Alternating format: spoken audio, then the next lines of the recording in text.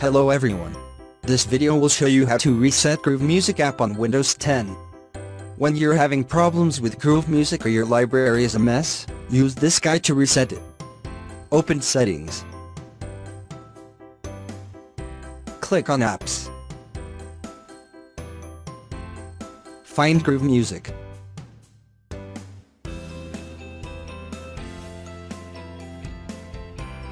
Click the Advanced Options link. Click the Terminal button. Click the Reset button. Click Reset one more time to confirm.